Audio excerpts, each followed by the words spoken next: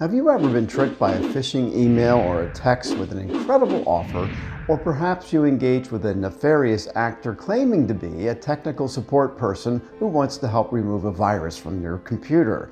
I've been there, and it's not fun.